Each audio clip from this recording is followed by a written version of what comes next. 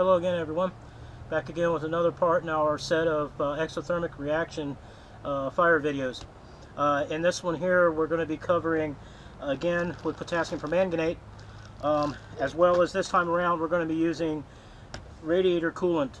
Radiator coolant has glycerin in it, and as many of you know, glycerin and potassium permanganate, they are exothermic reaction because of the glycerin.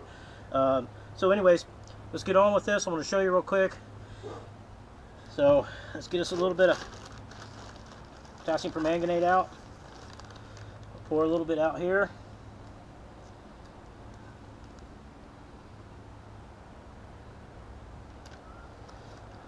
A little more there. Good bit there. Alright.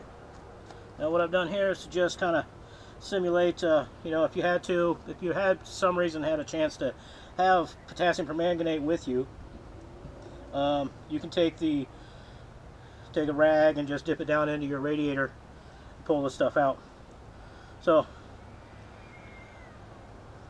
there we go. Just gonna take a few drips. Okay.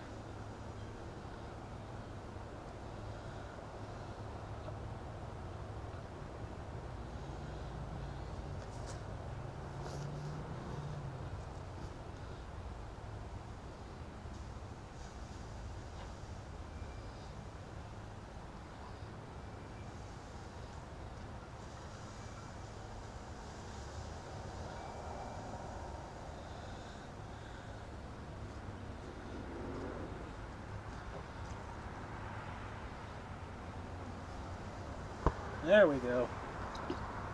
Alright, so what do you think? Pretty cool, huh?